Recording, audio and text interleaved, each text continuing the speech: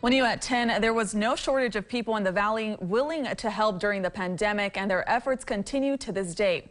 CBS 4's Rocio Villalobos shares one man's story who went above and beyond to help his community. Nurse practitioner Johnny Yanez co-founded Project COVID Care at the start of the pandemic to help the most vulnerable. Started with errands, picking up medications, and then we started off, went on to we were getting voluntary donations, and we started buying groceries and delivering groceries and supplies. Over a year later, the help is still needed. There's no way I can move and go get my stuff. There's no way. Él es el que me lo trae. Yanez says many of the people he used to deliver to are now able to go out themselves since being vaccinated.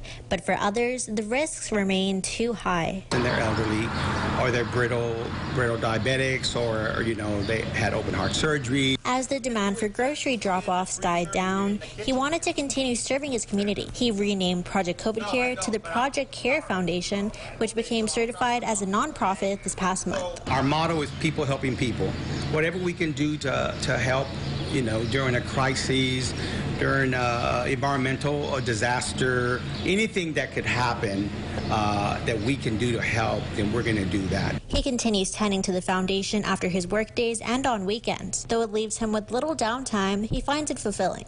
And when he was infected, he received the same outpouring of support. And I was sick for 3 months, and people brought me food. So, pay it forward. People will bring me food, leave it outside, or leave it by the door, just to help me out. Yanez says officially becoming a nonprofit provides the foundation with a better chance to grow. While he goes all over the Rio Grande Valley, his hope is to one day expand to the entirety of South Texas.